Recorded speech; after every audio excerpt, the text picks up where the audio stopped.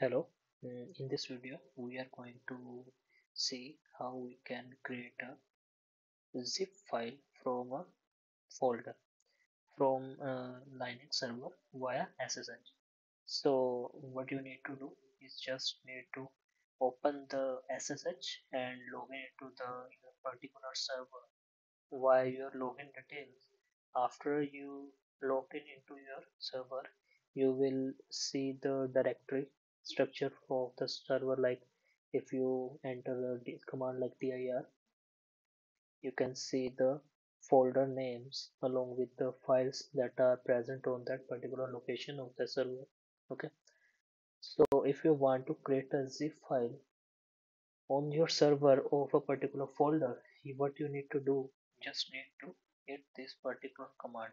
Okay, so how this work, actually you need to use this particular command, like use this is the command and this is its parameter, and here you need to specify the zip name of the file that you are going to create, and here you can specify the folder name that you need to create as a zip copy of.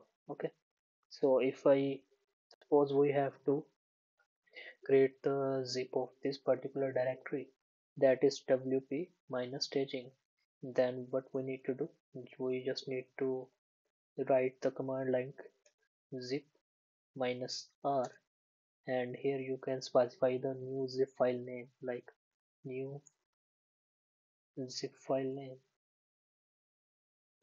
new zip file, and here you need to specify the extension name. Okay, like this, and after that you need to specify the folder name that you need to make a zip copy of. So in this example I will create a copy of this particular directory, like mod minus temp. So what we need to do, just write this mod minus temp, temp. Okay, so this is the particular command that will create a zip file of this particular folder from this location of the server. So what I need to do, I just copy this command and hit the command here.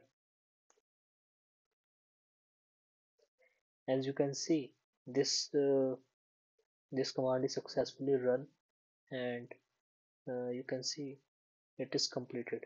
If I if I check the list of the file, you can see previously we are having only 3 files, but now we are having total of 4 files, like backup.zip and the a new file, that is new minus zip minus file.zip. This is the file that is now created, and we can use this particular zip file as we want. Okay, thank you. Yeah, I hope this video will help you out. If you have any question, just let me know in the comment section. Thank you.